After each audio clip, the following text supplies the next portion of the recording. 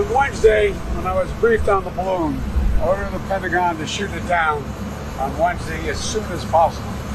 They decided, without doing damage to anyone on the ground, they decided that the best time to do that was when we got over water outside within the 12-mile limit. They successfully took it down, and I want to compliment our aviators who did it, and we'll have more to report on this a little later. Thank you.